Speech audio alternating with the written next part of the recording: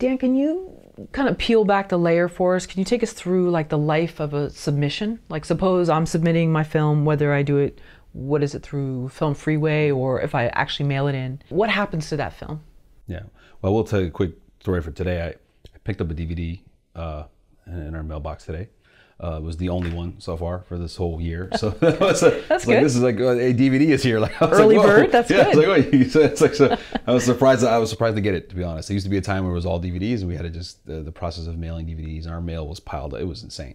And now it's nice and clean, all streaming. The one DVD is like, whoa, there's a DVD here. It's like an anomaly. It's like, That's it's cool. funny. The times have changed. But yeah, so for us, the majority of our submissions come through Film Freeway. Now, obviously, we have other platforms we're on. We are on still Without a Box, although yes, Without a Box is, as everyone now knows, I think next October they're closing up shop. So Without a Box is now done, or will be defunct at that time. So we are still on Without a Box.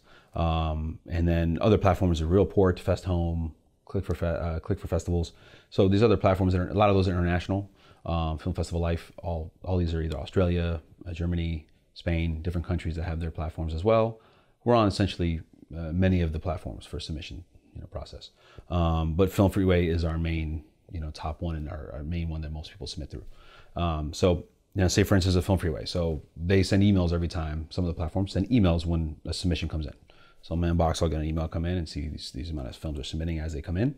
So okay, look, this is a film that just came in. I'll take a look, and then I go log in, and then I devote a certain time of the day to watching a certain amount of films each day.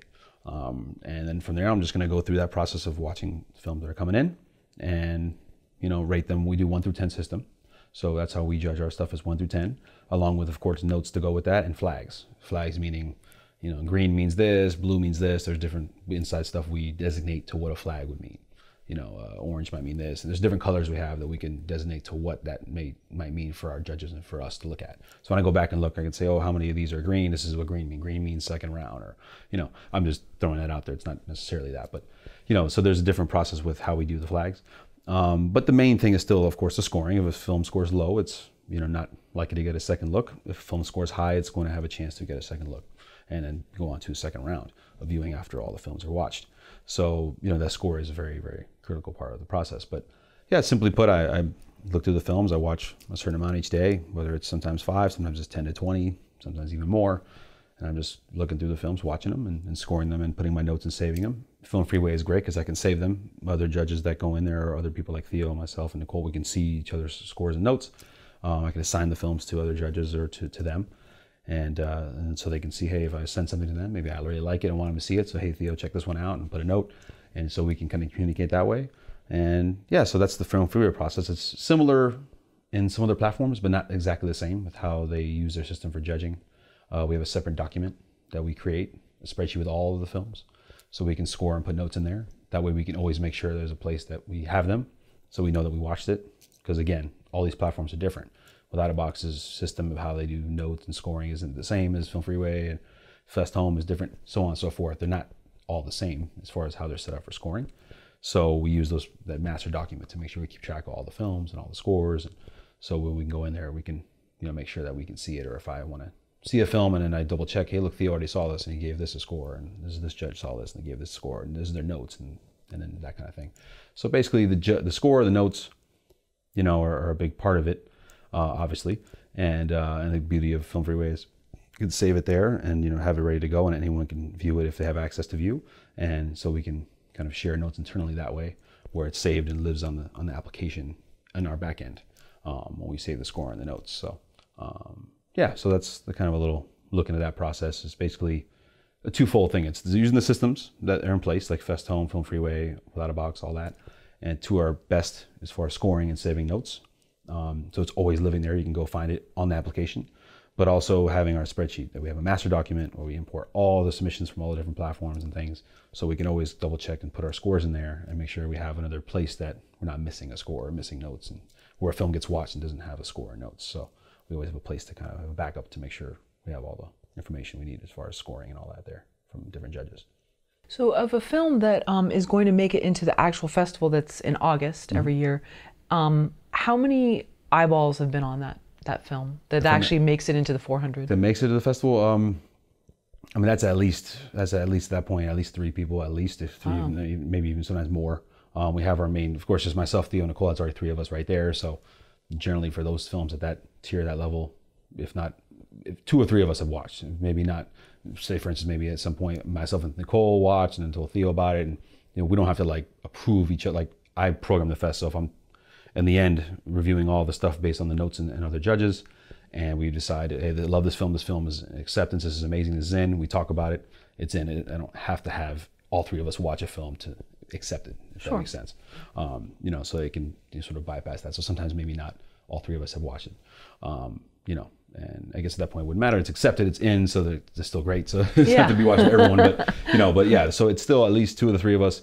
And then of course there's a review team involved. And so initially, if say we assign certain films to the review team, and say, hey, Judge A, you're going to watch these. This is your batch of films. You're watching these. You give me your scores and notes and your thing and do all that there. Okay. They watch the films. I go in and I'm going to review all their stuff. Okay, these films got these scores. This is what has a chance. This one doesn't. This one I want to see what these are. And there's a certain tier level of scores. I'm going to rewatch all those and then see, what's going on with those. Are those going on in the next round? Do I agree with their score? Do I think their score is poor? Do I think their score is amazing? Do I think they even scored too low and this is even better than I expected? And I'll even add my notes, and they can average. And Film Freeway has a system where it averages 2 scores. So one Judge A watches films. They give this an 8, and they have their notes. This is why, and they gave it a thumbs up, and this is this. Okay, well I think this thing is actually better. I think this is a 9. This is incredible. I'll put my notes in my thing, and then also save that. It averages both scores together. So now the score will go to 8.5. Just doing easy math, 9, 8. It averages out 8.5 now. So now it bumps the score up a bit, and I'll note that this is a second round viewing, and I've watched this now for a second round, and this has a chance and whatever. I'll put my notes in there for that. We're going to come back to that film. That film is now sort of moved on to the next round, and that's kind of how that process works. Or the opposite could be true. Judge watches it. They give a certain score. I watch. Disagree with the score. This is not going to be something that's going to be acceptable for our standards. It's not going to make the festival.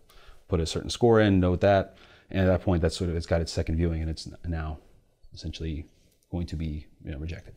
So if that makes sense. So that's how that can go. So usually there's generally a lot of times a 2 viewing process is our goal. Now sometimes it doesn't happen because the films score so poorly, that amongst all the films and the amount of films that are submitted, if that low of a score, quality isn't there, it's not going to get a second viewing, not likely. Outside of a double check of like myself or Theo or us double checking the films. Because sometimes I've seen films where a review team person gave something a 1 and it was actually not a 1, it was actually a 10 because of the drastic nature of the film, that the judge was actually very, so I guess let's just say offended by it. Sure. We thought it was actually incredible, and the film actually ended up making the festival. So it was the opposite. So you have to double check scores, whether it's even very low or very high, just to make sure where the sort of head is at of the reviewer to again talk about the film for a festival, and it fell under what we felt are our standards of what we're looking for. So now that was a drastic example because the film was a bit graphic in nature and very, won't get into details on that, but it was very interesting, fascinating film and very good. So, but that's part of the process. You have to double check things because sometimes, you don't want things to fall through the cracks, and it's not easy. It's not always possible. I mean, there's so many films, and it's a blessing. That's great, but it is also difficult. But we do want to always sort of stay on top of all of it. Because again, you can find those films that I would have been very disappointed if that film didn't make the festival. We felt really strongly about it, and about the filmmaker and about the actual movie. So, that's why you got to double check films and try to watch twice and not just watch once and just let it fall by the wayside. But again, it's not easy. Not all films can get that second viewing and third viewing at times. But that's the goal, is to go through rounds and have films watched more than once. Because also there's how you feel when you watch the film. If you watch 50 films and you're tired or you're like, I'm over this, you don't want to judge based on being grumpy or not in a mood. That's not fair. You want to make sure that has another viewing. Say, okay, this looks really good. This has interesting elements. I like the story, but maybe it's slow moving for my taste right now, but I'm also, I've watched 40 movies or something. I'm tired. That's not something you want to judge on. That's not fair. You want to make sure, okay, let's put this aside, rewatch it, assign to another judge, let them take a look and see if they agree with your scores, they like it better, they like it worse, what are their thoughts? Because again, our review team and the people that are reviewing, that have gone through the process and our folks, we trust their word. We trust, that they're going to obviously judge in our sort of style and way. So yeah, at that point we're comfortable passing it on and seeing what they think. But that's a big thing. It's like, that's not also judged based on, just mood of like, how I'm feeling.